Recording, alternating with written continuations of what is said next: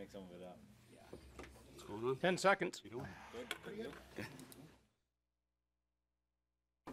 people looking in my basement to replace that boiler tomorrow morning, so that's it. I'd like to call tonight's Somersworth Planning Board meeting to order. Please call the roll. Ron LaHoulier. Here. Paul Robitis. Here. Jason Berry. Here. Jeremy Rhodes. Here. Chris Horton. Here?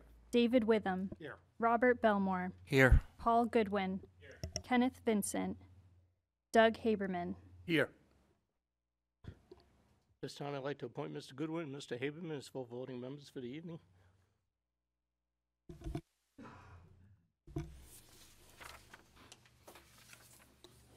Next item is approval of the minutes of October 18, 2023. Anybody have a motion? Mr. Chair, move to accept as presented. Motion made by Mr. Byers, seconded by Mr. Barry. Any discussion? All those in favor, raise your right hand. Oppose or abstain?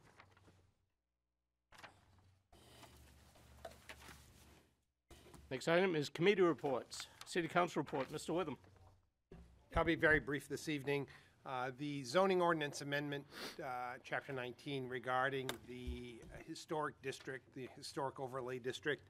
As you know, I've proposed legislation at the council level to reduce the size of that by an amount. There are three areas denoted on the zoning overlay map to be removed from the historic district. Quickly, sort of geographically, it bodes well to take a look at a map. You can get a look at that map in the planning office if you would like to. I may actually ask that the planning staff send that out to planning board members so they can see that. It removes the historic district from the section of property between Winter Street and the railroad tracks along that sliver of land, if you will, so the northerly side of Winter Street.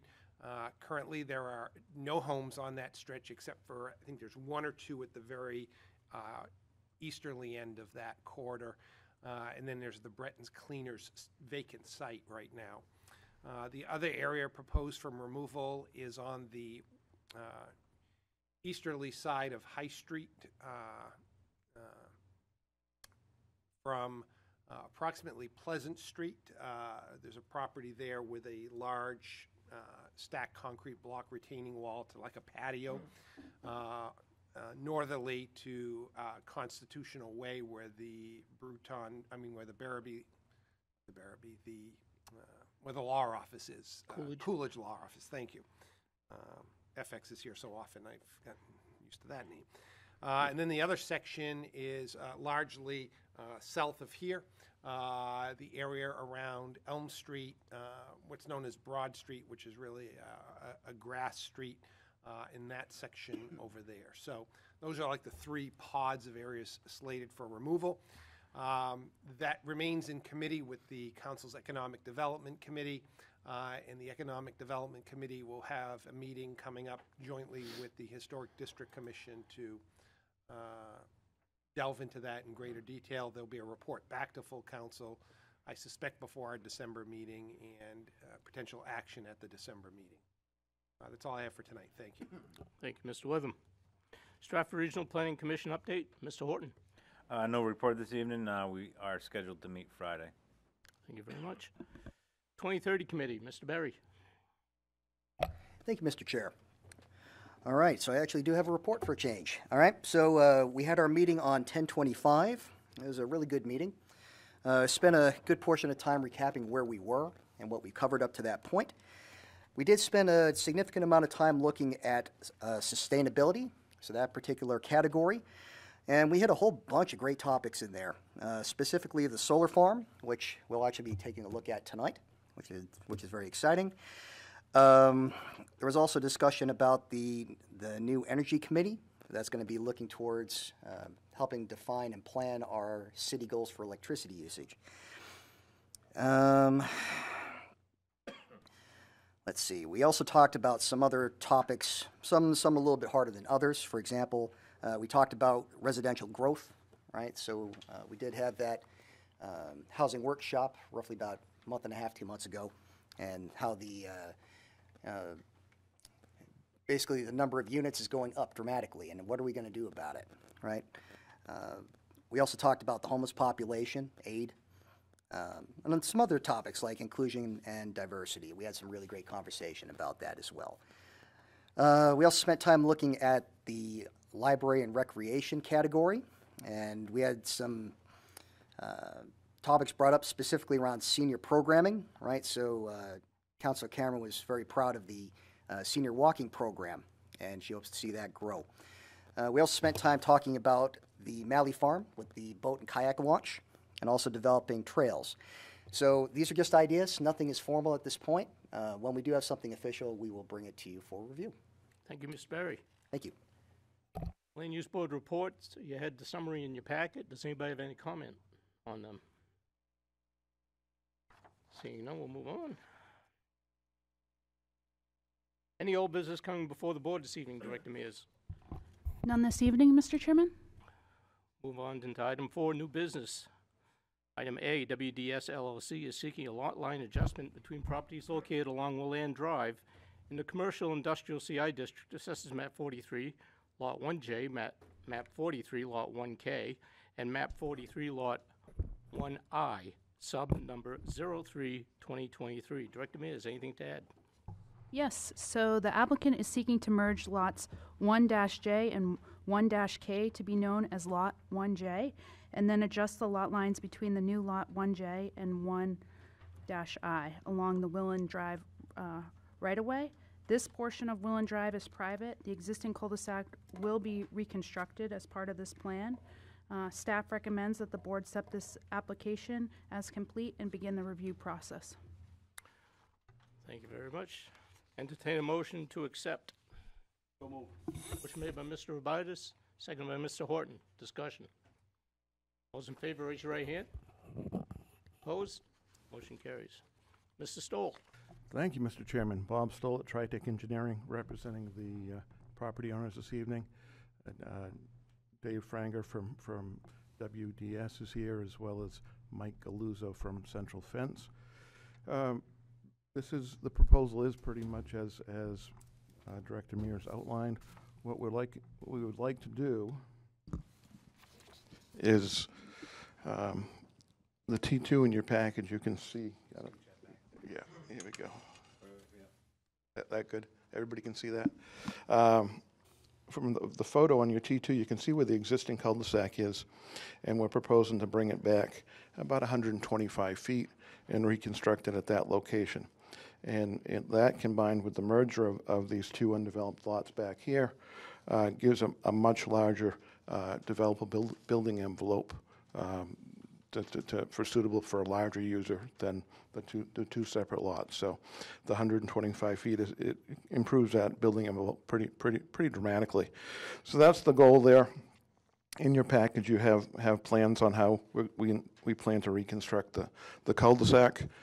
Your sheet BLA 2, boundary line adjustment 2, has the best detail, and we added a little bit of color here. The main goal here is the elimination of this pink part, but in conjunction with that, the reconstruction takes a little bit of land swapping between the remaining land. We've got some coming from Mr. Galuzzo's property here, and in exchange for that, he gets a little green wedge here, and then we've just got some wings here that were part of the overall parcel that need to be part of the right-of-way now. And so there's 5 little pieces, but it just effectuates the relocation of the cul-de-sac. Be happy to answer any questions. All right, thank you. At this time, I'll open up to the public hearing. Anybody care to comment on this item? Director Mears, any correspondence concerning this application? None this evening, Mr. Chairman. Seeing none, close public hearing. Questions from the board? Mr. Witham. Yeah, this makes all the sense in the world. Looks pretty straightforward, despite the number of lines being drawn here. It looks like we're just, sort of moving the cul-de-sac back, merging those two lots for a greater building envelope, as you said. Exactly. Willand Drive in that section, that is a city road right now, so. It's not. It's contemplated. It was dedicated as a city road, but it was never offered for acceptance at this point. So the goal here would be to, after this reconstruction, to offer for acceptance. But so it would be just that little leg, because you said from Commercial Drive up is not, right? That is correct. Got it. Yep. Okay. Understood. So it doesn't require any city council action at this point, since that makes this a whole lot more streamlined at the moment. Absolutely. I'm good with it. Thanks. Any other questions from the board? Director Mears, conditions of approval. Yep. So plan revisions, please revise the plans to label the combined lots 1J and 1K as Lot 1J per the City of Somersworth assessor. The final plan shall bear the stamp and signature of an engineer and licensed land surveyor. Monumentation must happen with granite bounds. Applicant shall submit to the planning department a copy of a signed and notarized deed which will affect the conveyance of the subject property before or at the time the plot is certified by the planning department. Once the plot is certified, the deed must be recorded with the plot. An escrow account in the amount set by the city's contract engineer and agreeable to the Department of Development Services will be established. A performance surety in amount agreeable to the Department of Development Services, but no less than 25% of the cost of construction shall be submitted, and as-built plans will be required. Okay, thank you. Entertain a motion for regional impact. Mr. Chairman, I'd move that the project has no potential for regional impact. Motion made by Mr. Witham, seconded by Mr. Berry. Discussion. Those in favor, raise your right hand. Those opposed? Motion passes. And Mr. Chairman, I did have a couple of questions on the conditions of approval when it's appropriate. Okay. Good. Thank you. Floor is yours. Just as relates to the monumentation, you've got that in there prior to final approval, signing the plat.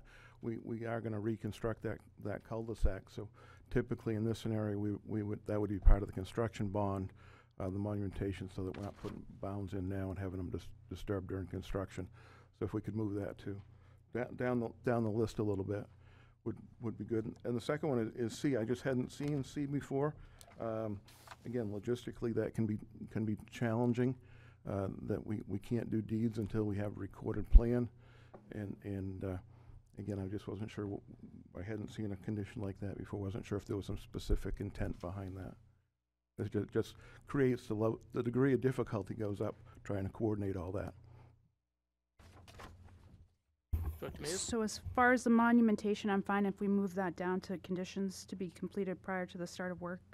And the applicant, just as long as we get the plan set, the final plans, that's fine. Okay, yes. Yeah. That's what we would normally do. Would Yeah. get you the plan set. It gets recorded, and then at the appropriate times they transfer their deeds. Okay, so we can amend that. You good with that? Yep, I'm good with that. Thank you.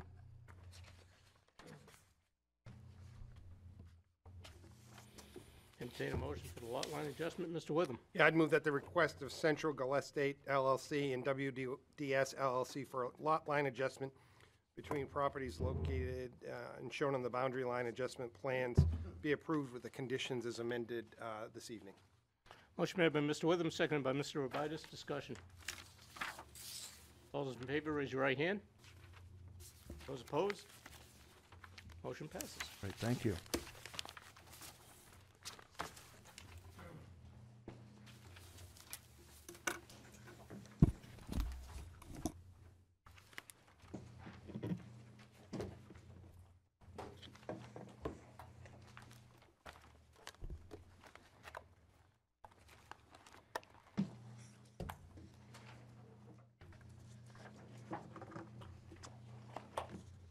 Item B under new business, Central Fence and Deck is seeking a conditional use permit and site plan approval to construct a 6,720 square foot facility with associated infrastructure on a property located at Willand Drive in the Commercial Industrial CI District.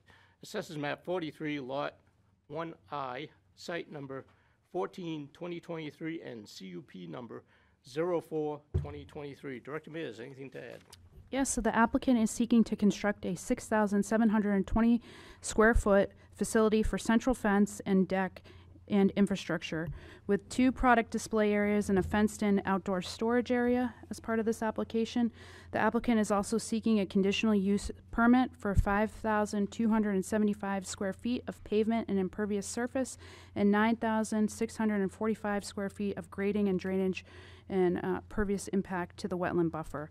The Conservation Commission reviewed the CUP request at the September 13th meeting and recommended approval with conditions. There are several waivers with this application, which include vehicular circulation and parking, streets, driveways, and the sidewalk waiver, a waiver to appearance standards, and a waiver to site lighting. Okay, thank you.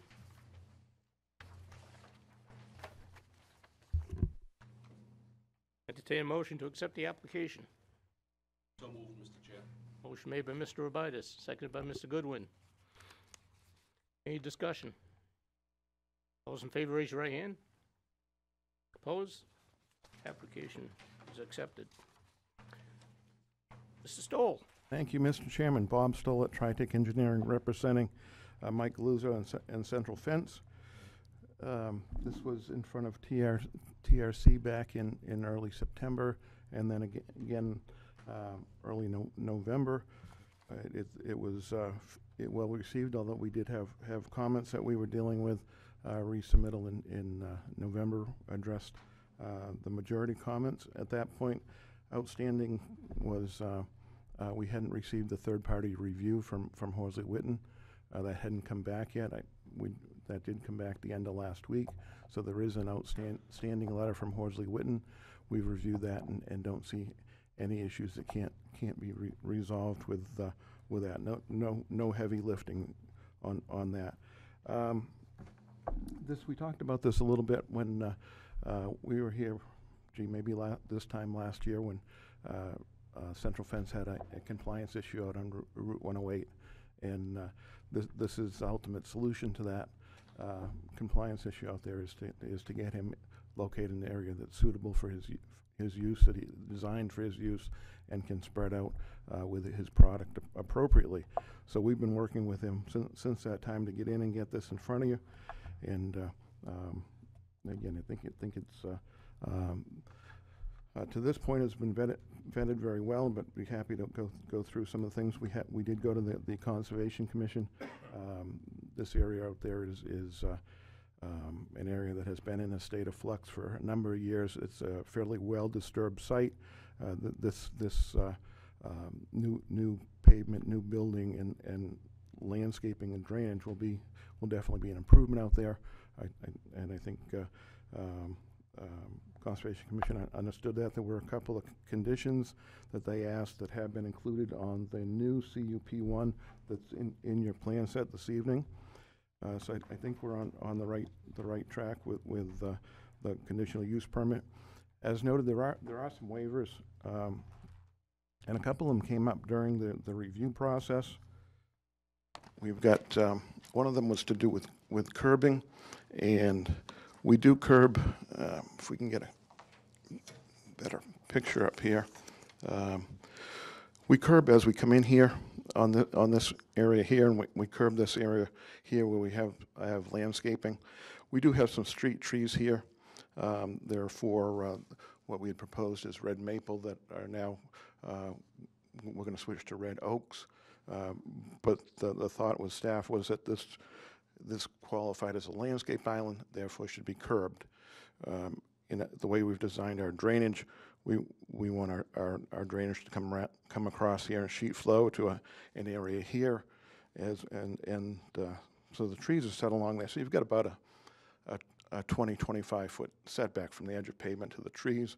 We don't think there's really any danger of landscaping being damaged because there isn't curb there. Willand Drive wasn't proposed with any curbing and no curbing in place there. So we thought that was a reasonable request.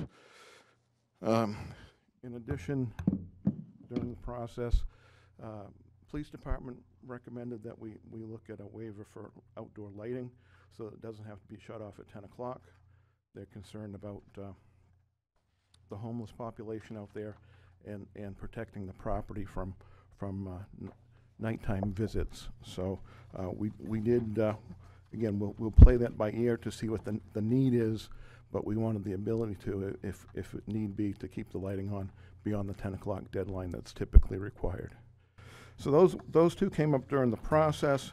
Ones that we had originally started with was the one that seems like we do a lot is the bike rack waiver. Again, given the type of use, we don't envision anybody riding up on their bike and heading off with a fence. The employees are, if there's an employee that bikes in, he's going to haul his bike inside the shop. So we didn't think the bike rack was on point here either. The two that we talked about at SRTC a little bit was, one is the appearance standards. In your package, you've got the look of the building. It's a generic industrial building. What staff suggested was that and you can see on the landscape plan, is we really played up the foundation plantings at the building to, again, try and soften that metal building look to it. But it is an industrial building in an industrial area out there. But it does require a waiver to that standard. And again, seems like a popular one. The sidewalk, Willen Drive doesn't have any sidewalks on it, and wasn't proposed with the original project, and aren't any sidewalks in the area. So again, we'd be asking for a waiver to the sidewalks.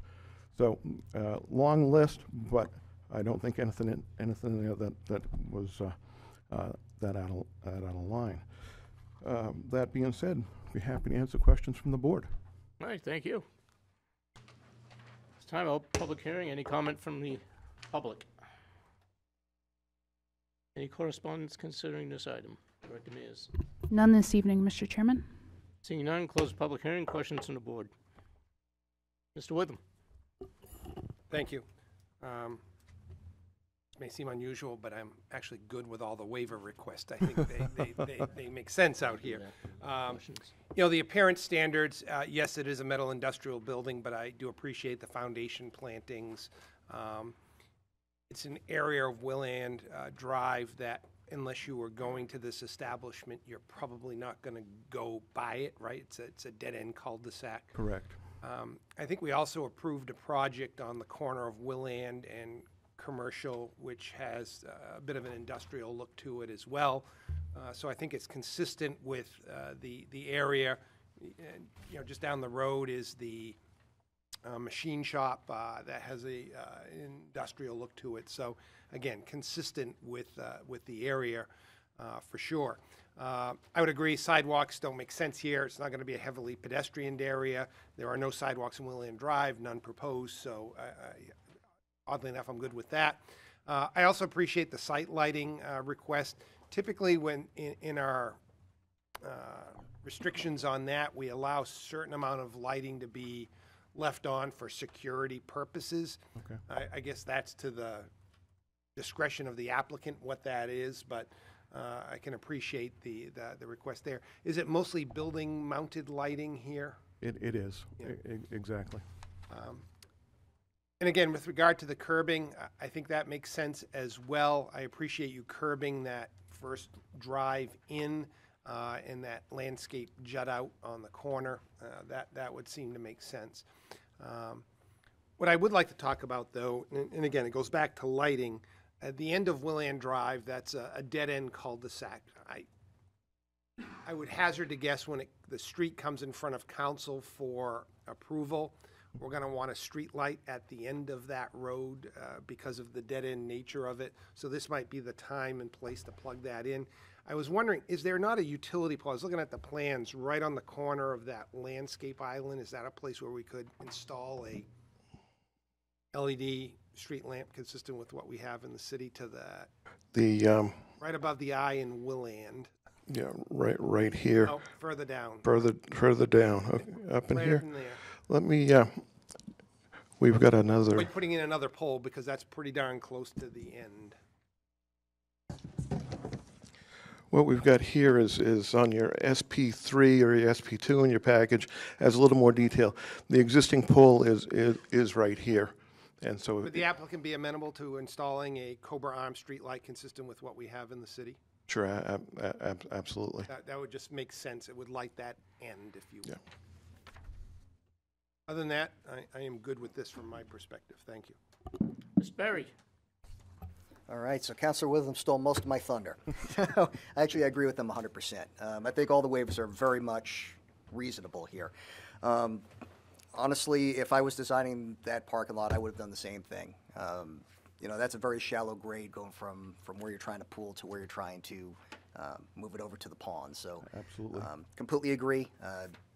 I say no curbing there, personally. I'll vote for that. As far as the lighting, I also agree with Councilor Witham as far as having the Cobra Neck out on the street. At least on the site, I'd like to see all the lights be downlit and shielded. Yes, that's Perfectly, so. yes. That spec is there, as well as the individual lighting is included in the package. That is the style that they are Perfect. always. Yeah. Great, and I'm all set. Thank you. Mr. Rhodes?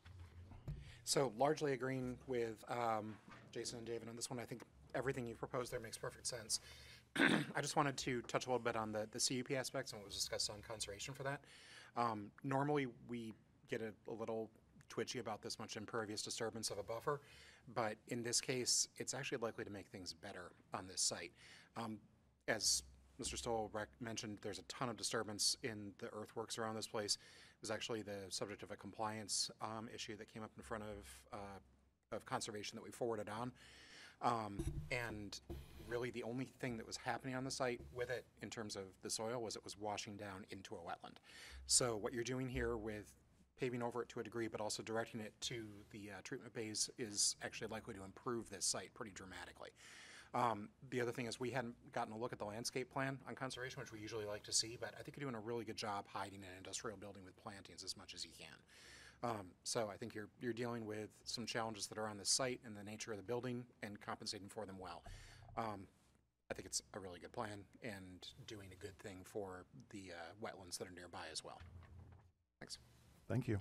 Mr. Obitis? The only question I had, Bob, for the lighting was, I know that trailer park sits out in that area. How close will that lighting bother them at all? If, we got lights on that are on at 2, 3 in the morning, that potentially we're gonna have a... Yeah, I mean, if we look here, It looks pretty far away. My only concern was wintertime when the trees strip off. yep. I mean, you've got the power line easement that comes through. You've got a couple of structures. This is quite a bit higher here behind those two buildings. Again, the most likely chance of any light getting through is down through here, and it's quite a distance. Okay. Mr. Horton? I'll just jump on the wagon too, and I can appreciate the improvements you're making to the site, and I agree too with all the waivers are perfectly reasonable on the site here. So I got no objections. Thanks. Thank you. Mr. Belmore? Yeah, so I guess I understood the lighting to just be on the building. It is building, except for the light that Councilor Witham. What about the parking lot for this time of year, when they might be working to 5 or 6 o'clock? I don't know what their hours are. When you want parking light for safety for the trucks coming and going and Well, whatnot? the way it's laid out, we've got our again, I think detailed plan here shows a little bit better, but we've got lighting here, and here, and this is our customer parking. So you're actual, where you're getting out of your car and walking is all within about 25 feet of your lights, which we've got the lighting plan that shows. We asked the lighting consultant to get a minimum of a 1-foot candle on the parking spaces, and they've been able to do that with here. And again, the same in the back where we have employee parking. And we've got a light here that achieves that. So we did certainly consider that, but given the locations of the spaces, we were able to do it with building-mounted lights. Mr. Goodwin? Just while we're talking about lighting, I think that's fine. I'm not going to make it a condition, but I would encourage them to consider temperature. That daylight blue, again, for residential abutters, is just a little more penetrating than a slightly warmer color temperature, and you can get the same lumens. So for, whatever, for functionality, you'll have the same function. It's just, it's a little less daunting to abutters. So something to consider. But the question I actually have is related to your catch basin 101, which is in the planter island without a curb. Just a dumb question in general. I see that there's snow storage there, and I think, obviously that makes a lot of sense in terms of location. Is there any concern that the snow storage on top of that catch basin is going to cause drainage or backup during the winter? We don't find that. Usually again, even if you have a snowpack there, the rain is warm enough or if you have snow melt, it's warm enough that it creates a route to the catch basin. Okay. Mr. Horton? Yeah, just one final thought. With the existing property, I know we've had a disposal issue there in the past.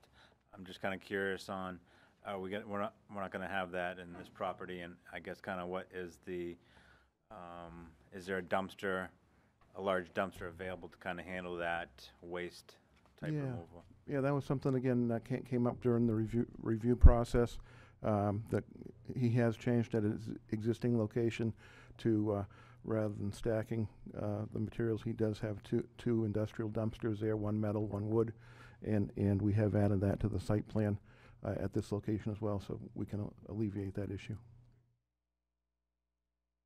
That's it. Any other questions from the board? This time entertain a waiver for regional impact. A motion. So moved. Motion made by Mr. Belmore, second by Mr. Goodwin. Discussion. All those in favor, raise your right hand. Opposed? Next item is waiver request. The first one would be the bike rack. Motion to approve the waiver for the bike racks. Second. Motion made by Mr. Belmore, seconded by Mr. Obitis. Discussion.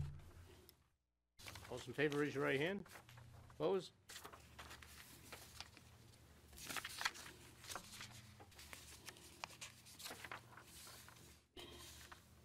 Next waiver would be for parking lot design standards.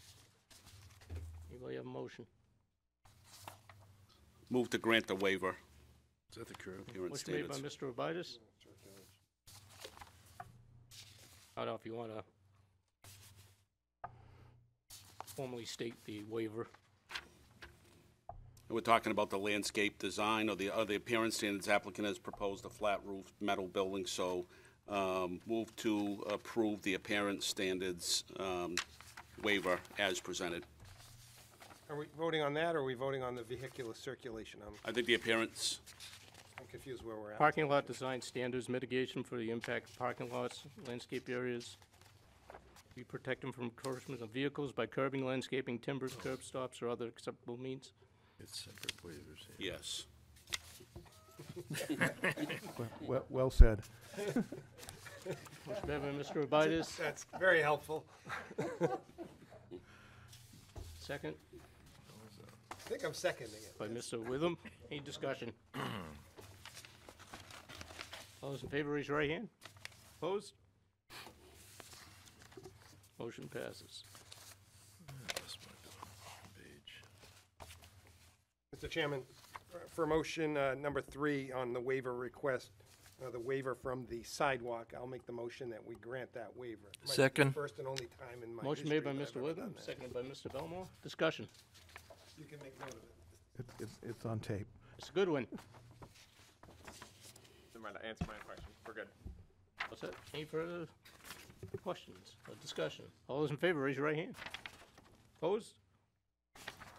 Motion passes. Waiver granted. Number 4, appearance standards. Building features and materials. Anybody have a motion? Move that we Mr. grant the waiver from the appearance standards. Motion made by Mr. Witham. Second. Seconded by Mr. Rhodes. Discussion. All those in favor, raise your right hand. Opposed? Waiver is granted. Waiver number 5, site lighting. Anybody have a motion? Mr. Horton.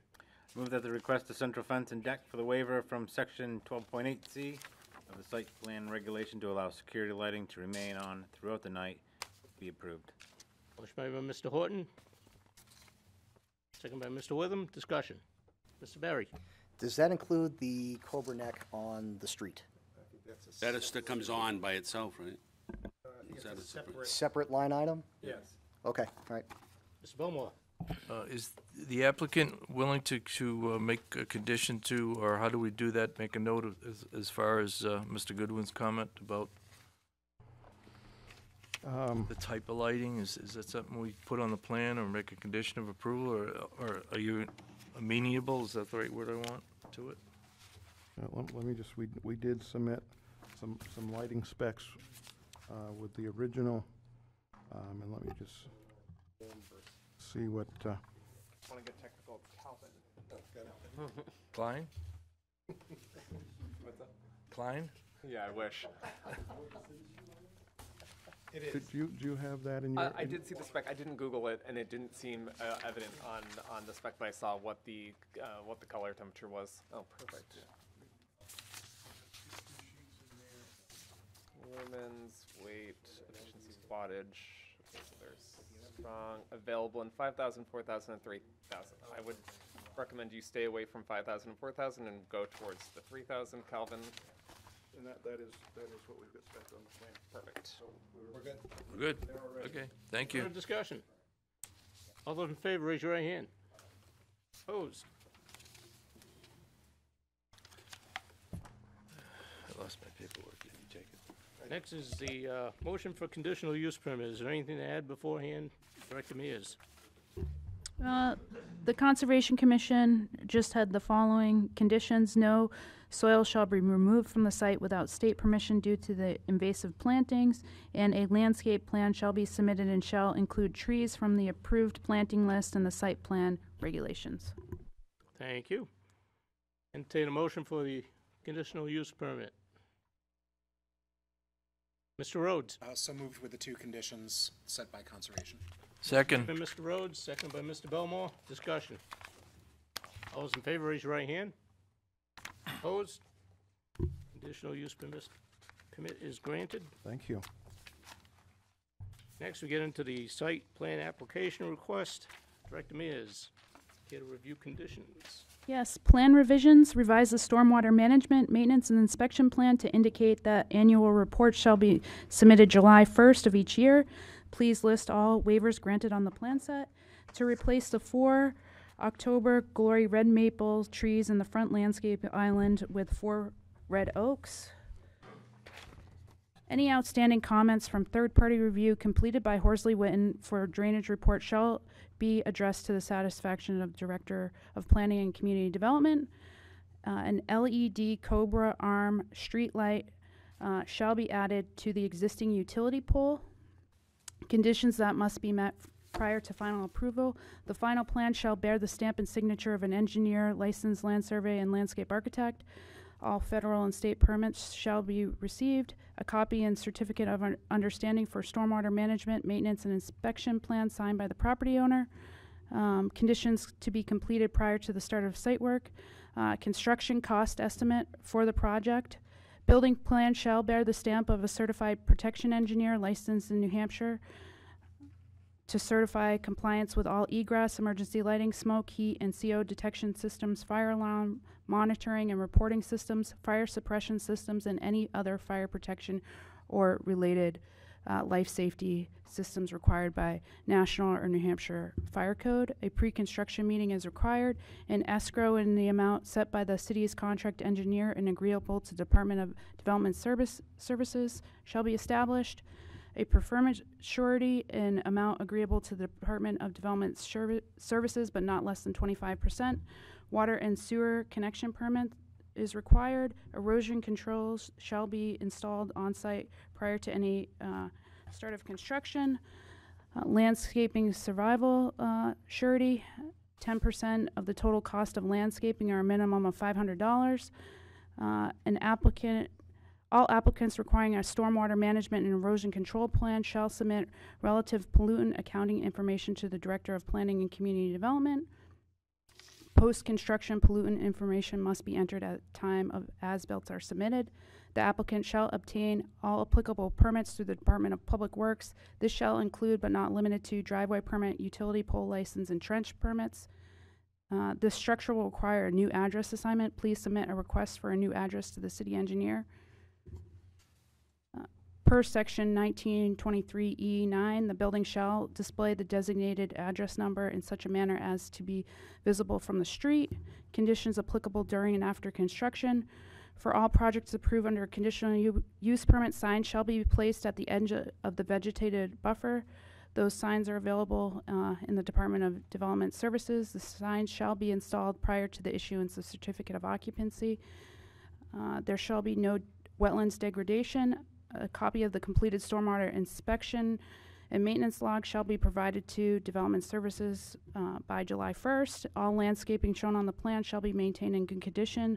All outdoor lighting shall be downlit and shielded, and as-built plans are required.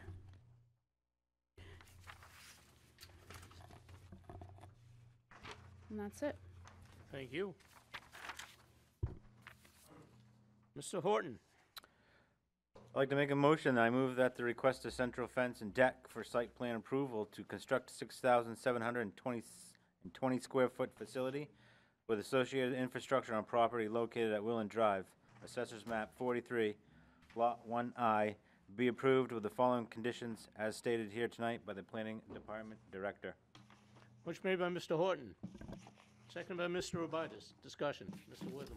Just a note for the applicant, it surfaced at Monday night city council meeting. There seems to be a bit of addressing confusion on that stretch of road. Okay. The new sports dome was slated to be 30 Willand Drive, but 30 Willand Drive is the current homeless warming shelter. So things are askew out there. So you may have a visit with the E911 committee to come up with an address, I suspect. Okay, all right, we'll get ahead of that early. Any further discussion?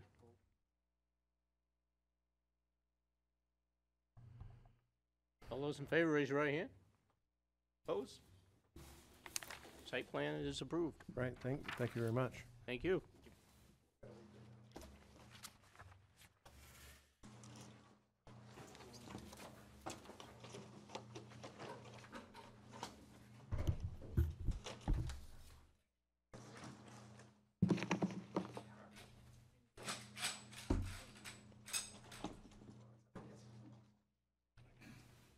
Item C, Blackwater Road Solar LLC, on behalf of the city of Somersworth, is seeking to develop a 2.63 megawatt direct current, 1.99 megawatt alternating current ground mounted solar photovoltaic array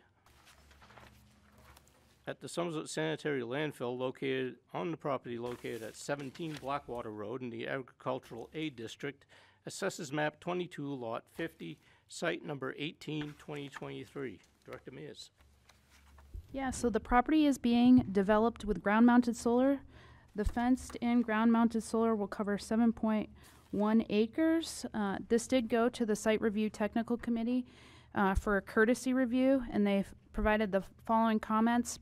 Please provide a copy of the analysis of the impact of the solar arrays to neighboring residential or businesses and passerbyers, to utilize a Knox box for the locking of the gate to ensure the emergency services can have access to the site, to provide information on the industry standards for emergency response for the proposed types of solar arrays to be installed, that the emergency procedures be provided for emergency situations dealing with the panel system, emergency protocol training be provided to the fire department 4 shifts to build awareness of how the system works and shut-off locations and procedures, for a plan of the wiring of the panels, including a plan of final system design showing components and shut-off locations of the system, and for seed mix used on the arrays to be a low-grow mix. At this time, the planning board is being asked to provide a courtesy review in regards to the proposed development and provide comments on the development. This does fall under 67454 as a governmental use of land. Thank you. Good evening. My name is Ryan Fahey. I'm a senior project development manager with Amoresco. I have with me Rob Bukowski of Weston & Sampson. Amoresco was awarded this project in March of 2022, and we've been working alongside with the city to develop it since then. I'd like to give just a quick background of how we got here, given that it's the first time that we're here before you. So as I mentioned, we were awarded the project in spring 2022. We then applied to Eversource to interconnect the project. We received their approval in December 2022. And along the way there, we were also negotiating contracts with the city, a power purchase agreement, a lease agreement, and a pilot. In June, we executed all 3 of those contracts with the city and began our permitting process. We worked with the city's engineer, Geosyntec, to prepare filings for New Hampshire DES and the EPA. Those filings went in September and October and are still under review and awaiting feedback. As was mentioned, we were also before the SRTC at the beginning of November and received the comments that were read a minute ago. Okay, thank you. With that, are there any public comments? Any correspondence from the public on this item? None this evening, Mr. Chairman. Seeing none, close public hearing. Turn to questions from the board. Mr. Goodwin. Is there a landscape plan that I'm missing? No, there's no landscape plan.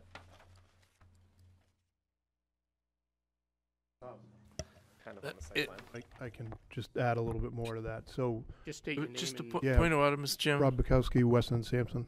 Mr. Chairman, may I interject just for a minute? sorry, Ms. Belmore. Maybe if they gave a presentation, then we could ask questions. Or am I getting it backwards? Because it'd be nice to. Presentation over, or? I thought you were going to talk a little bit about the plan, where it's sure. located. You know. There was a big gap there. Yeah, it's like there'll be a ton of questions unless you tell us. You know, it's on the Superfund site. Right. Geosyntex is the city engineer in regards to the Superfund site. Security issues, maintenance issues, and all, fencing, all that. If you give an overview of the project details, Sure. please. Yeah, so one of the reasons Ryan mentioned approval through DES and EPA is because it is a Superfund site. So the proposed array is shown. Is this on? Yeah, it is.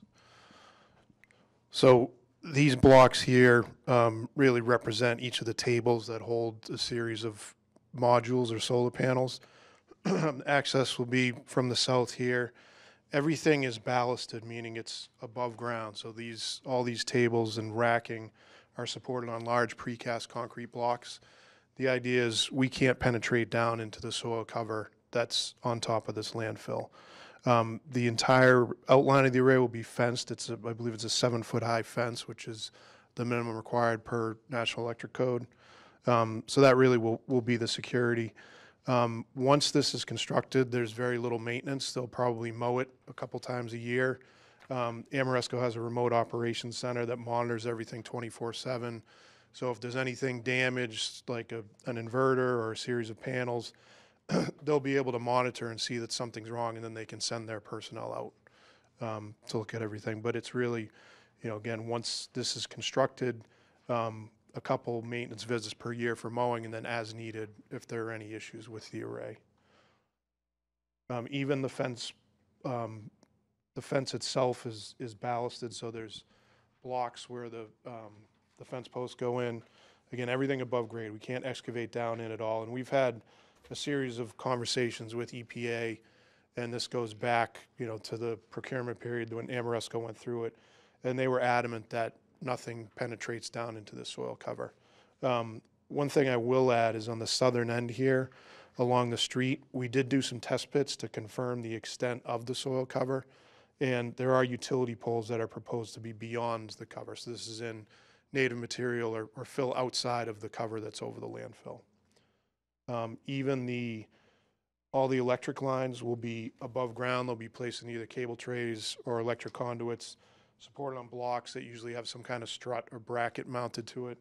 Everything's run, again, above ground, and then ultimately you'll go to this equipment pad, which is located pretty much in the center of the site, and then down alongside the access road until it goes above ground in these utility poles.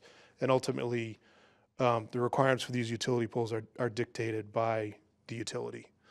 So those need to be above ground.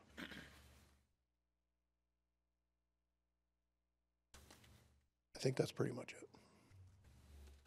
Mr. Witham. Thank you. Appreciate the additional level of detail. I will say that I'm trying to picture where this is on the overall site. And when you talked about those utility poles at the very end of your comments, I'm assuming that's Blackwater Road on that edge. Correct. All right. Yep.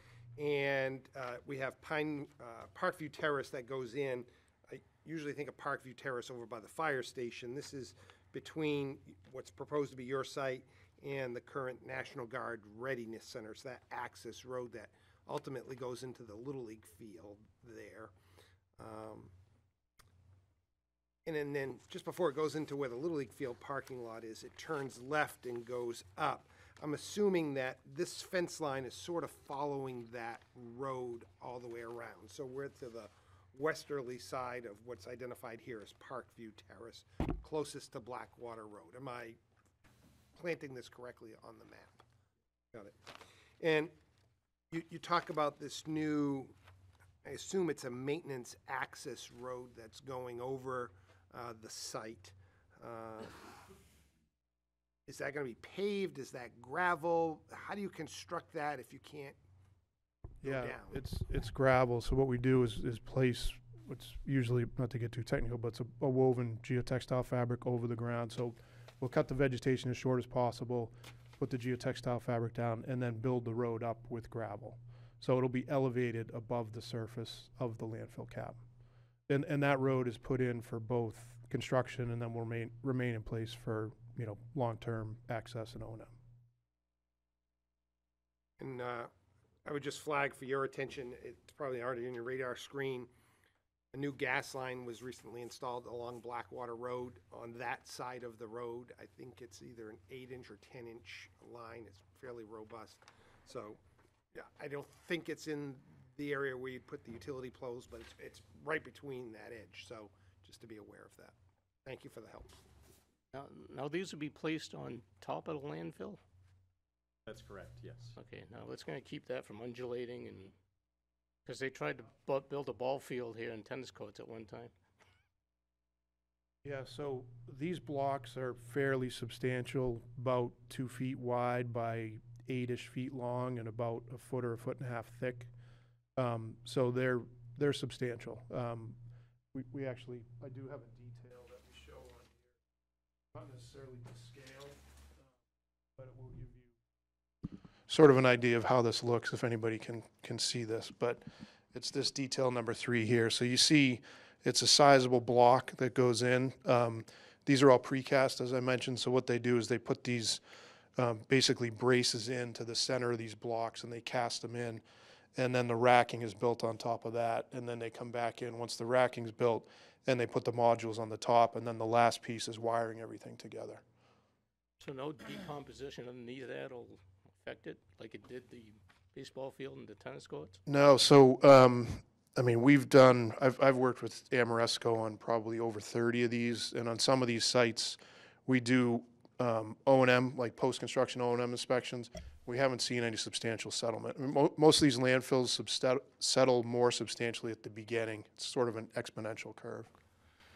Mr. Beaumont. So please accept my apologies, Mr. Goodwin, for interrupting, but I thought some level of detail before we get to questions. But in regards to the fence, can you describe chain link? Does it have slats in it?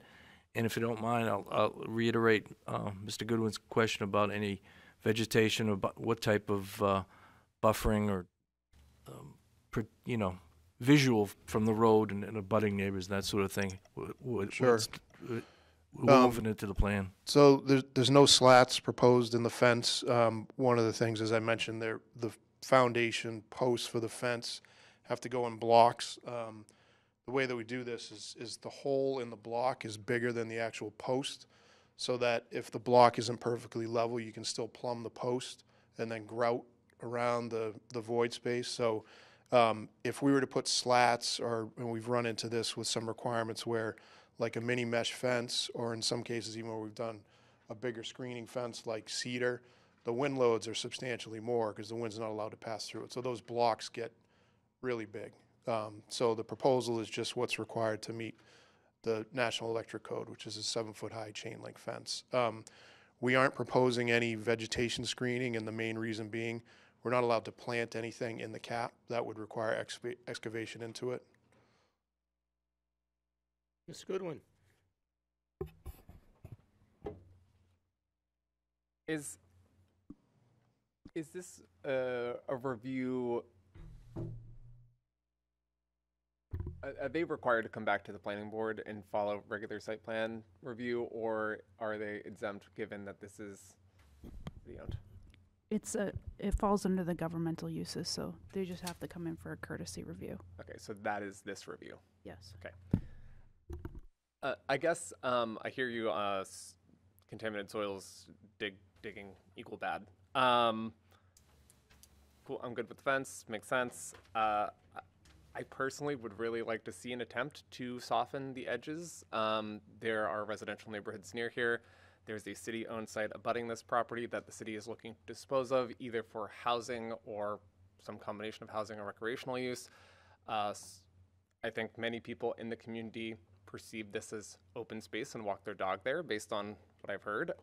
So I think having this go from what is ostensibly a beautiful meadow right now, even if it is contaminated, to a very industrial feeling solar farm. I'm very good with the solar use. I think it's valuable. I think the fence makes sense. I think there's just some sort of expectation or hope that it's a little less abrupt around the edges than just a 7-foot tall chain link fence with warning signs all over it in the middle of an otherwise residential area. I wonder if there's a way in which you could mound soils. Obviously you can't plant trees because you don't want to obstruct your solar. So we're talking like shrubs, but I'm wondering if there's a way in which you could, make little hillocks periodically to plant some moderate size vegetation in to soften that edge.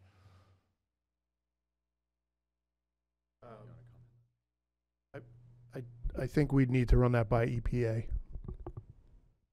So unfortunately, I don't have an answer right now. It's something that, you'd just from a technical standpoint, you'd have to look at the height of the mound and how deep the roots go and all that, just to ensure that nothing penetrates into the existing soil cover. So it's have you, just out of curiosity, do you have experience doing solar on similarly contaminated sites? Yes. Okay, and is there a precedent for other sites having vegetation? Not that I've been involved in, no. No, I mean, it's pretty limited. Thinking of all the projects that I've done with Amoresco, I think there was one maybe that we constructed a berm on, just to try to shield it. In that case, the fence was actually put on the berm to try to shield it from view. But that one was like right in a residential neighborhood, and that landfill was flat. And then there was a residential neighborhood that went up in elevation, so everybody was looking right down onto that. I mean, in that case, it was sort of similar where people sort of used it for recreational uses, and the town, even if the solar array wasn't put in, they were going to put a fence around it just because people started doing things like ATV traffic and things like that were actually damaging. So I guess the short answer is on other Superfund sites is no, we haven't been required to do anything. And I think mainly it's because EPA has, ultimate authority over it. Sure. Is this EPA or New Hampshire DES? So it's this one, EPA is taking the lead as the lead agency, but DES is reviewing it, both their environmental like waste management group as well as alteration of terrain group. I assume the delineation of the contamination and the cap are well understood as they are noted on the plan. They are. I don't want to solve it here, but I'm wondering if it maybe outside of those areas of delineation, it would be easier to maybe selectively plant some buffer. So along Blackwater Road, we were able to pretty well define where that was. On the eastern side, not so much. It wasn't as clear. Okay. Meaning you don't know where the cap ends? Pretty much, right? We're not sure if it goes exactly to the road, within the road, or how far back. So this is a little bit different than a traditional landfill cap. This is a soil cover. So you don't have, I don't know how familiar you are with landfills, but usually there's a low impermeability layer, right? It's either clay or some kind of membrane. Then there's a sand drainage layer on top, and then there's usually a vegetated, like a topsoil layer to support grass growth. This cap is different. It just has the soil layer and then topsoil. I appreciate your responses. I still would love to see some sort of effort to soften the edge, if that is feasible. Mr. Berry. All right, so I raised my hand for altogether different reasons, but I'm going to totally piggyback that. Okay, so the southern edge of the property along Blackwater, that's not capped. There's a steep hill. That was not the landfill, I can assure you. There's nothing underneath those basketball courts. So, you know, I'm thinking for the neighbors across the street, that classic not in my backyard sort of mentality. I mean, even if it's just a small little plant or shrub that to break up the field of arrays you're going to put out there, it would be nice. Okay, there's probably a good, I don't know, probably 30 feet or so that you guys can put little trees in there right along the street line. I get it on the western side, that I completely understand. That was definitely capped area, but we do know that area that's in that little wedge here, this is all trees. It's all trees. It's all developed. So I'm not really worried about softening up that edge on the southwestern corner of your site. So it would be a nice to see if you could put something on that on the hill on Blackwater, even if it's small. A couple of trees, break it up. Maybe they'll grow and give something to look at, I guess. Anyway, moving on to the reason I raised my hand. So your site plan, you spoke about the road, right? So you're going to lay down the fabric. You're going to put probably about a foot or so of gravel on top of that? Fence graded crushed stone. It's like a road basement. Got it. Okay, so I know your drainage is very, very vague, and I'm sure that's done intentionally. I get it that you can't dig. You're not allowed to dig, I assume. So you can't make swales, you can't make gullies, you can't make ditches. So your intention is for the water to run along that gravel, correct? No, we've got some culverts that will direct, and the low points that will direct the water from the east side of that road to the west side. So I was getting to that. The drainage patterns won't change. Okay, so yeah, and I guess some of them make sense. I mean, I'm looking at your existing grading and where you're putting your culverts. That makes perfect sense. Some of them make perfect sense. I don't know how the water runoff is during peak season, during big rain events. I'm worried about washout. So could you put riprap in there on the high-end side? Small. I mean, just so that water has something to break up the speed if it gets in. Yeah, I think that's possible. I mean, again, we can't dig into the cap, so whatever, like, everything's built, on top of it. So if we were to put riprap in, I think we could surround the inlet with riprap, if that makes sense. Yes, and small riprap, like half-inch riprap, something that just gives it a little bit of grit. Because I'm thinking for conservation, they're going to say that's going to erode like crazy. I'm a little bit more nervous, mainly towards the northwest corner. You have two culverts that are up there. They're not really swaling the way that some of these other ones. The one that's right in the middle of the site. I get that. That one is perfectly designed. The one that's a couple hundred feet up from Blackwater Road, that one's well designed. Heck, even the one closest to Blackwater Road, I have no problem with those three. It's just the two at the very top. So I guess, is there anything that you can do to help guide the sheet flow that's going off the site to those culverts? We'd have to look at the grading to see if we could build up some kind of level spreader or something like that, but we can't create a basin or a stormwater BMP. I mean, you mentioned the stormwater was intentionally vague. What we've done on all landfill projects before is we model it sort of conservatively. This cover is a little bit different because it is a pervious cover. Most landfills have an impervious cover, so the water is going to go off the same before as it would after. So what we look at is we look at the blocks as added impervious, even though the total amount of rain, the total volume is the same as falling on the landfill as it was before. So the slight changes we see are when the rain hits the panels, it might change the time of concentration a little bit, but overall it's basically the same. But we can't construct a stormwater BMP on top of the cover. So that's really the main focus of our analysis, is trying to show that the pre-construction flow patterns and discharge rates are the same as post-construction. Right, I understand. I used to practice civil engineering, so I understand exactly what you're saying. Yeah, I'm just worried that if there is a concentration, say, we always say, we talk about the 100-year storm, right? What's going to happen? It's all hitting it's hitting all those panels and it's collecting more. Whereas otherwise the open field is going to go over a large area. Now it's going to be concentrated and it's going through a culvert. So, not to get into the weeds, definitely going to request, please put in riprap on the high end of all those culverts at absolute minimum, please. Mr. Belmore. Yeah, just a couple of informational points to further close the discussion, perhaps, or come to a near closure. Although EPA is taking the lead, DES has to, I believe, sign off on approval in the state of New Hampshire. So they work hand in glove, the regulatory agencies. Any change in drainage is going to be not our purview. It'll be EPA. We have testing wells, and they'll be very concerned about, any change in flow. It's very important for the water to penetrate the soil to get to the treatment wall.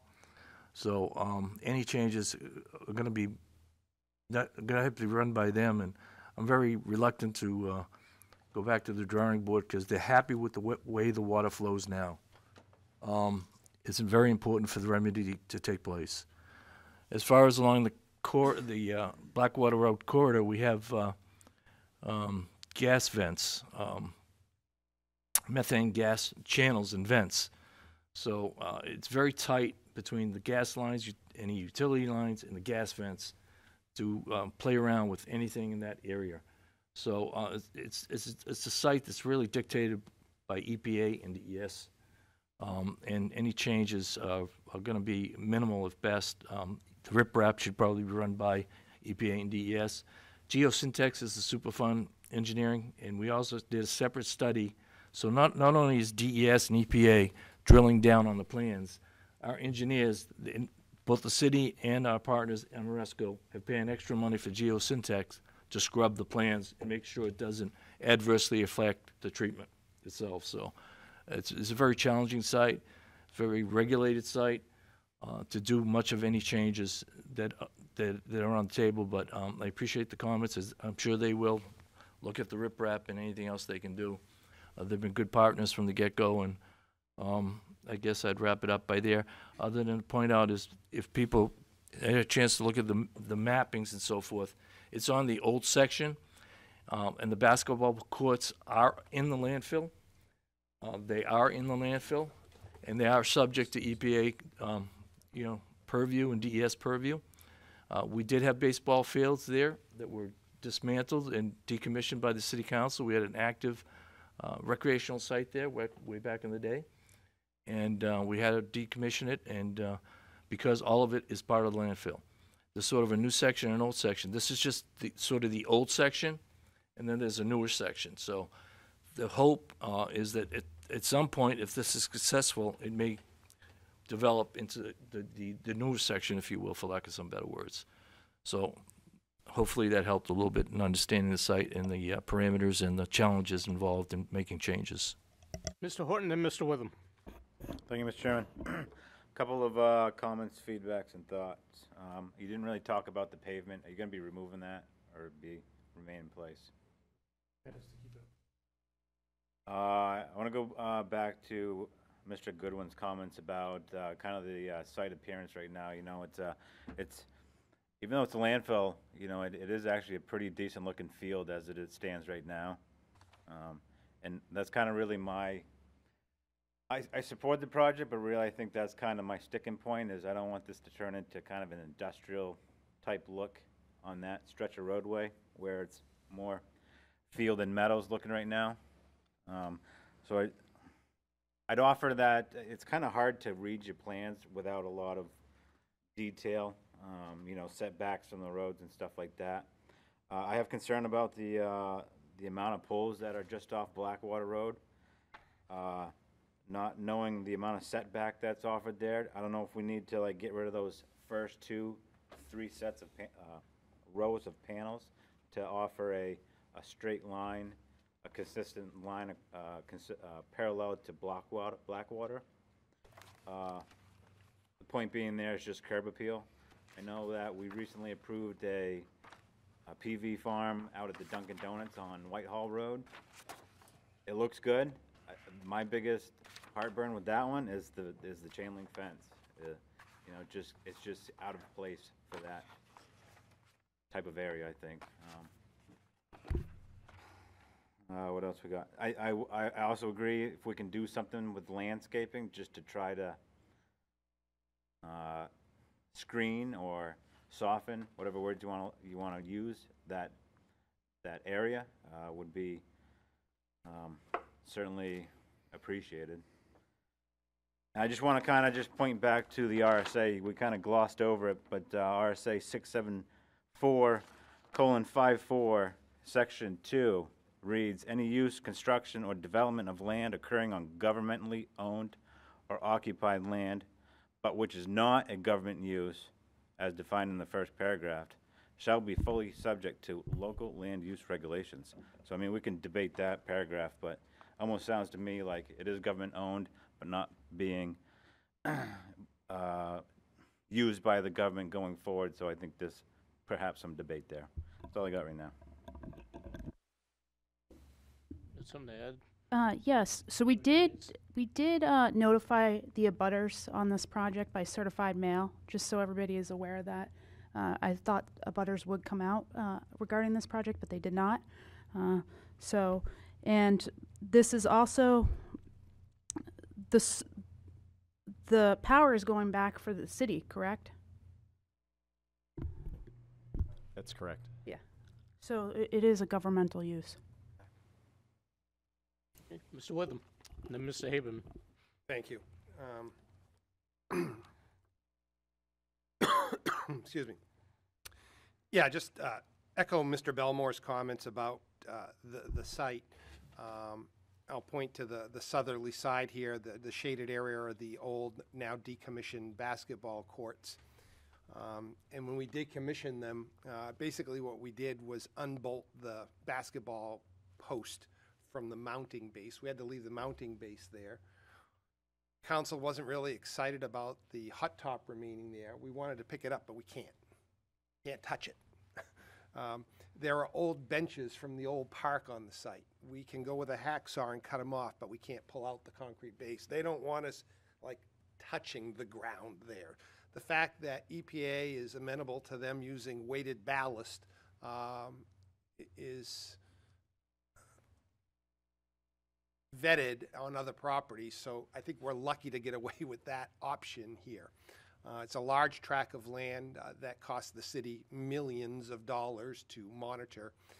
And I think the view of council in moving forward with this solar array project was to get some benefit out of the property. So that's what brings us here today, partnered with Amoresco. The difficulty with it is that, yes, it has the appearance of an open field or meadow. That's a good description. We are putting hundreds of solar arrays. I would note that this is phase one. If this works out well, the next phase is even larger because the second section of the landfill is even bigger. You can plant a couple of shrubs here and there if you are allowed. You're not going to hide this. It's too big. It is going to be an industrial look on this parcel. There's no getting around that. You know, we talked about maybe a meeting or two ago the solar trackers out on Route 108. We talked about, you know, some sort of vegetation to hide those. You're not going to hide them. And that's the deal. This is just a large tract of solar arrays that is going to be visible from the street, from abutting properties. There's no getting around that. They're required to put up the fence. I would argue even if you didn't have the fence, it would still be, maybe slightly less industrial looking, but not much. It's going to be corrosion resistant, steel or aluminum, which is going to have that industrial look. The good news with the solar panels, as we've heard from other applicants with solar, right, they don't glare, right?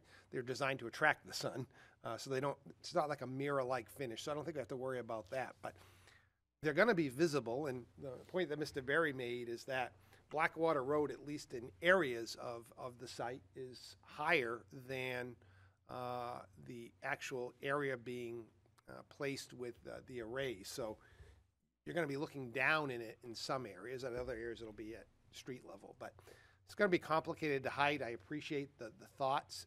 It's going to be very difficult to do that. I think we've let the applicant know that if there's an opportunity to do that, we'd welcome it. But I'm not sure how much we can do to hide this. There it is. Mr. Haben? I agree with a lot of that. The other thing I've been looking at in detail is on page C501, the detail on the above-ground cable tray in the details in the elevation. I don't see where it shows how high it is above the finished grade. So the final electrical design's underway. Okay. That's really shown for illustrative purposes only, but it'll be a block just to show that there's nothing that's excavated down into the cover. So typically, in my experience, it's a couple feet high, something like that. I mean, the highest point of this is going to be the top edge of the solar array. Right, and that's what I'm looking at. It shows with the soils you added were about 2 feet, but it doesn't show the hardware above where the cable tray is. And that'll be estimated 3 feet anyway, right? And the length of run around the site is... To be determined. I mean, there's only a certain amount of bend in the conduits or the cable tray, so there'll be some that are higher than others, but in no case, I don't even think it'll be above the low end of the panels. Yeah, and the average length of run of this entire cable tray around the site is about how long? I don't know that. But the electrical design's still underway. Okay. We're just the civil engineers. It's just just for the group, it's just another exposure, not just the panels, but that'll be exposed as well. Mr. Rhodes, and Mr. Robertus, and Mr. Goodwin. So I know we've talked a good bit about softening the architecture here to make it look less industrial, not quite as invasive. Counterpoint on this is a thought exercise for folks. There's a subfield that typically gets referred to as hostile architecture or warning architecture. This is a Superfund site. It's also a Superfund site that, as I understand it, is the only one like it in the country in the way that it's capped, covered, and treated on the way out. I'm not sure we want to make a site where the EPA's guidance for it of, for the love of God, don't dig, attractive. People may walk their dogs through here right now. This thing's contaminated with volatile organics and heavy metals. I'm not comfortable with people walking their dogs through it even. So making a site like that attractive, I'm not sure it's something we want. And this coming from somebody who usually argues for, making things look good, have more plantings, things like that. I don't want people going in here. I don't think any of us should. Should look unattractive. I also had a couple questions around the security and fencing on the site. You've got these two shaded areas in here. Those are the old tennis courts and basketball areas? Yes. Okay, so those are going to remain paved. Just want to make sure that's what I was looking at with those there. On your fencing diagram, because of those ballasts that are going in, I know it says for illustrative purposes, so I'm not sure that's final, but does this really leave a substantial gap at the bottom of the fence down to the soil? What they do is they run the fence fabric along the ground, Okay. and then they cut around the blocks so that the fence fabric can go up, around, and then back down. Makes sense. Want to make sure we didn't have a situation where the fence was more of a suggestion than an actual deterrent. The other question that I had in here is you're pushing a lot of energy through those power lines that go out to Blackwater Road. I know you've said the electrical design is still under consideration. I assume this is in there as well, but do we have any of these really high energy cables that are at ground level outside of the fence line? Okay, so you're able to bury them or elevate them before they get out there? That's right, yeah, they will go onto a riser pole and then connect to Eversource's. And the riser pole's inside of the fence line. Okay, just want to make sure we didn't have a security or a safety hazard there. Yeah, beyond that, I know we've had a lot of good ideas around putting down riprap, potentially making things different in terms of the plantings there, but on a unique site where the EPA's guidance is don't dig, they're going to want to vet any change to this, I assume, for a substantial period of time. And we're dealing with a Superfund site that's a money sink, that's a physical hazard here. The prospect of getting something good out of it, in the sense of megawatts of energy going into the grid from a non-polluting source, it balances the books on this site to do something good on an area that's heavily contaminated. I couldn't be more in favor of this. Mr. Abitis. You know, I appreciate everyone's desire to try to buffer this or shield it as best we can. On the SRTC meeting that we had with them, that discussion came up and we discussed it at length. And just like the arrays out on 108, you know, the more we hide, the less light gets to them and makes them more ineffective, so to speak.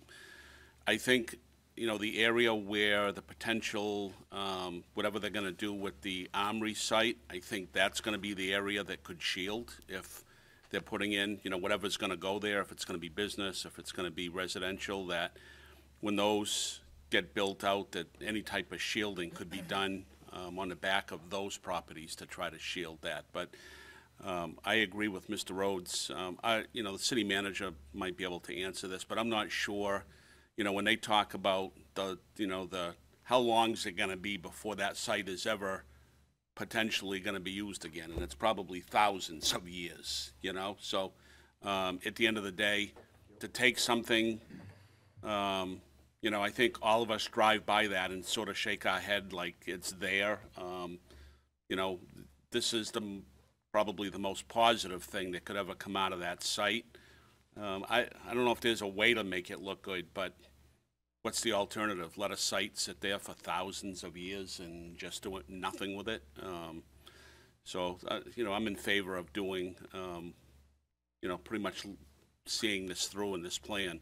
And let's hope that whatever goes into the Armory site and some of those places can shield the back of their properties and soften this as much as we can. But at the end of the day, I hate this term, but I'm going to use it. It is what it is. And I think it's time to do something with this and have the city turn this real big negative into at least somewhat of a positive. And I don't see anything other than what's shown to us tonight is making that happen. So I think it's a good thing for the city. Mr. Goodwin.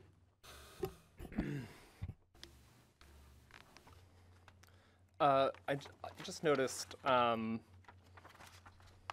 that Parkview Terrace, I believe, in the current condition, sort of turns onto the site, and that right-of-way, for lack of a better term, is on the site, and the curb cut shown on the site plan here is actually that paved roadway. Is that staying as it is?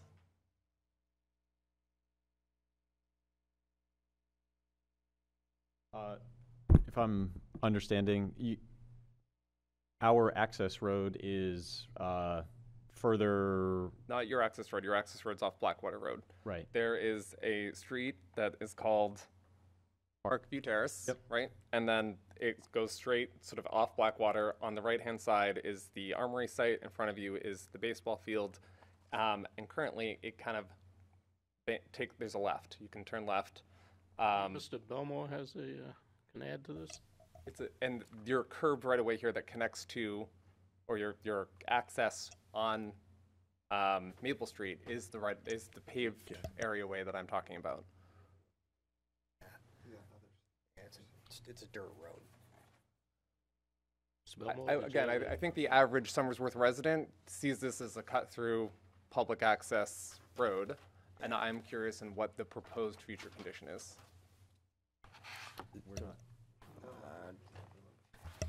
I think he's talking about when you go up Parkview Terrace, between the I want to say You look at sheet G000. elderly You have a satellite image with your outline. You can very clearly see. Nothing's the being road. done to the dirt roadway Okay. as part of this project. That's right. Parkview Terrace actually is a public road to an extent that's paved, and that's out to bid to be repaved, but it doesn't entail any component of this project. Okay, so for all intents and purposes, the condition's gonna remain, that dirt road is gonna be there, and folks are gonna be able to cut through the site in the future.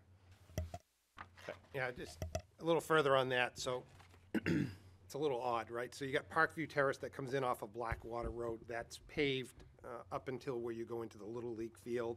It is paved a little bit to the left, and it turns to unimproved dirt roadway. When you round up by the rec building, and then there's the Parkview Terrace apartment complex, there's an old rec building on the corner. It then returns to pavement there that goes out to Maple Street. There is a diagram on the map too, one of the diagrams that shows the Parkview Terrace leg coming in off of Blackwater Road, continuing straight out to Maple Street. That is a paper road, never mind a dirt road. It exists on paper, but it's not real. It stops at the Little League Field parking lot. There is no straight out to Maple Street there. You would find, though, that there's a water line that goes from Maple Street to Blackwater Road under that leg of Parkview Terrace. So Parkview Terrace is a sort of a nebulous street. It's used heavily on the end by the fire station. It's used only for the Little League access off of the section off of Blackwater Road. And in between, as has been described, it's used occasionally as a cut-through. However, it is not plowed in the wintertime, so that cut-through stops. So I'm not sure that helped any, but it's a quirky piece of real estate. Got it. You answered the question of my quirk. So I do want to follow up on the conversation with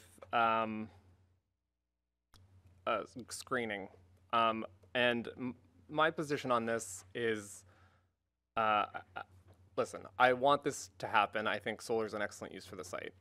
Understood, solar has a particular look. Topography is what it is. We are going to see these panels. I'm proud that the community is going to see these panels. I think solar is something they can and should see, and ground-mounted panels like this are a more aesthetic option than other versions. My concern is that we have a 7-foot-tall hostile fence. I am rarely, if ever, an opponent for hostile architecture. The community, if I lived across from this, I would be here making comments. They're not here tonight. I'm hoping that my advocacy here is not on deaf ears. I'm certain that when this is built, people are going to be like, that's ugly as hell, and it's in my neighborhood. And I don't want children playing there. I don't want people on the site. That's what the 7-foot-tall fence is for, with warning signs on it saying high voltage. If we want to, belt and suspenders, we could sign it with a whole bunch of Superfund signage to make it very clear that this is not a site for recreation. Frankly, that could and should have been done prior to now if that was a concern.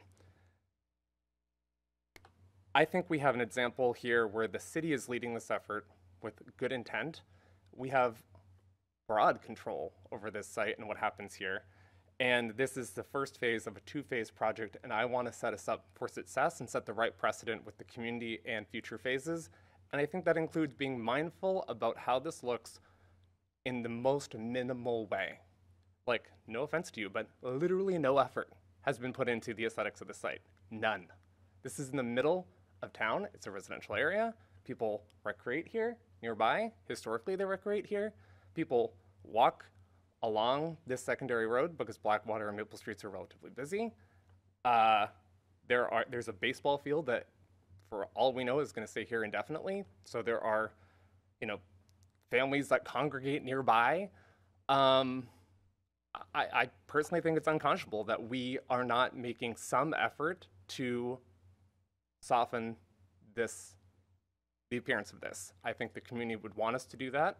And, I hear you that there are limitations, there are cost concerns. I don't want to hold things up. I don't want to derail this project. However, I do want feedback from the EPA or whoever on the feasibility of this, and I don't think that's unreasonable, and I think it should be done as the precedent center for this to be well received by the community so we can do a phase 2 and provide more clean energy and better utilize a site that is otherwise not utilizable. So with that, I yield. Can I just offer one thing? Oh, excuse me. One thing that does help that we've seen on other sites is instead of like the galvanized, really industrial looking sort of silver fence is a black vinyl coated fence. I don't know if you've seen that in any places, but the black vinyl tends to sort of fade back in, and it doesn't stick black, out as much. But this is going to feel more like a prison yard than something that belongs in the center of a residential neighborhood, right? And I'm not trying to demean anything else about this project other than the fact that if you had literally added a berm with arborvitae along the edge on the frontage on Blackwater and on Parkview Terrace, I'd be like, sweet, build it. But the fact that that's not there and that thought hasn't been provided or vetted with EPA is what I'm flagging here. Mr. Horton. Thank you, Mr. Goodwin. He much better at articulating my feelings as well. I support this project through and through as well. I think I kind of lean towards the same point as, I don't want this to be unattractive as we drive by it every day.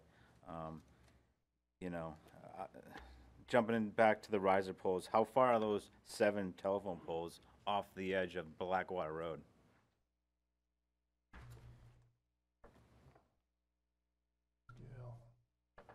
Yeah, it's hard to tell. Well, I mean, the plan is to scale. I just to bring my scale. And is it true or not true that they're included within the fence line?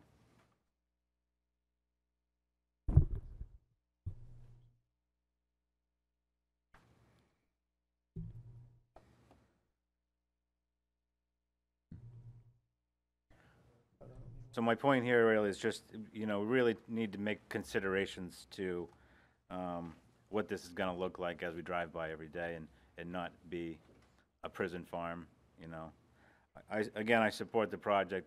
I'd just like to make sure we're taking the reasonable steps to make it as attractive as possible, I guess. That's all I got. Thanks. Mr. Witham. Thank you. I love the idea of shopping. I think the black vinyl, at least along the edges of the two roadways, those sides make sense. I tend to agree with you. It tends to fade a bit into the background and may fade well into the black solar panels, so that will help. It doesn't make it go away, right? But I think it helps. So I think that's a reasonable accommodation here.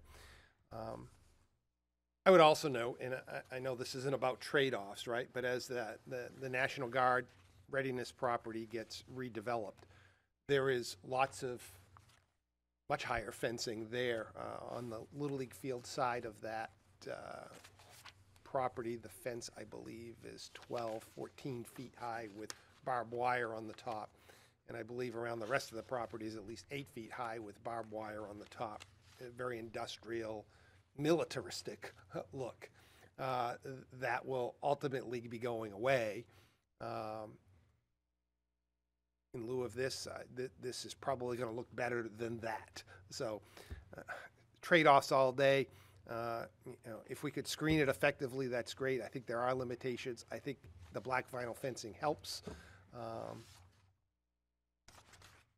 I wish there just were better ideas, but it's a pretty limiting site. Discuss that ad nauseum, so I'll leave it at that. But I do like the idea of at least the black vinyl fencing on the street sides. I think that helps. Doesn't make it perfect, but it helps. Okay, thank you for the presentation.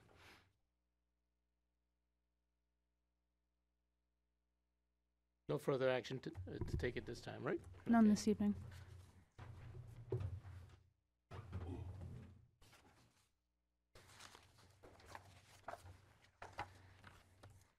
Item D, any new business coming before the board, Director Mears? None this evening, Mr. Chairman. Item 5, workshop business. Item A, revision of site plan review regulations, section 13.1, assurances for completion and maintenance of improvements. Director Mears? Yes, so you should have received my memo regarding the revision of the site plan regulations. We talked about this at last month's meeting.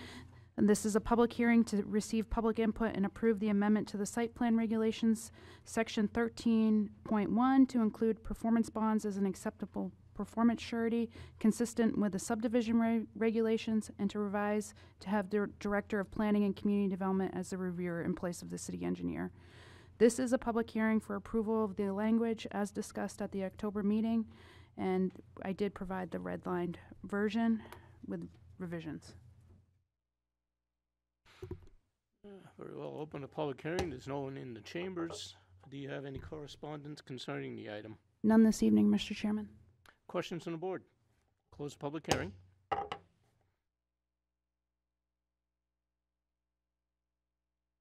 Mr. Witham? Yeah, I Motion. move that the proposed amendment to the site plan review regulations, section 13.1 regarding assurances, be approved. Motion made by Mr. Witham, seconded by Mr. Robitis. Discussion. All those in favor, raise your right hand. Opposed? Motion passes. Communications and miscellaneous. Director Mears. I do have a couple updates. We did submit a Brownfields grant for the Princess Garage on Monday for cleanup of that site. We also provided the meeting schedule for 2024 on your desk. And next month, staff has been working on subdivision regulation updates. So we will be sharing those with you next month. Thank you. Mr. Witham. Just under communications, and perhaps I should have done this under my council report. City of Somersworth City Council formed a community power committee. This is a phase in ultimately joining the Community Power Coalition of New Hampshire. That committee has met a couple of times. At our meeting, I believe it was last week, we wordsmith the Joint Powers Services Agreement, which ultimately needs to get approved by council and submitted to the Community Power Coalition of New Hampshire. All of this is a stepwise process. There will be some public hearings in the coming months regarding this, ultimately to hopefully tee up joining the Community Power Coalition sometime in the spring of 2024. Outwardly to residents, it would not show anything different than what you're currently receiving. You would still get your electric power bill. The power is still supplied to your house by Eversource. It's just the power generation. If you look at your electric bill, there's the distribution and the generation portion of the bill. For Eversource customers, if this all moves forward as we predict, you are automatically enrolled in the Community Power Coalition buying power, if you will. There are about 24, 30 communities in it now, and that continues to grow. The thought process is a greater buying power by a mass of a number of communities than by individual communities or individual ratepayers. So ultimately, it's conceivable that your electric bill goes down because the generation portion is less. So residents and businesses would of Eversource power generation would automatically be enrolled in this. You are allowed to opt out. And if you opt out, you're allowed at any point in time in the future to opt back in. I share that with you because there's a fair amount of community outreach and communication that needs to occur regarding this. The committee locally is aware of that. We have provided a number of template informations. We're looking to at least initially maybe do some mailings, use obviously the website, community access television, things of that nature. But if board members have other ideas, we'd certainly entertain those. Mr. Horn, you a member of the committee? Sure. Okay. Remind me to add you next month in the committee reports. Duly noted. Any other communication miscellaneous? Entertain a motion to adjourn. Second. Motion made by Mr. Robitis, second by Mr. Belmore. Those in favor, raise your right hand. Opposed? Thank you very much. Thank you.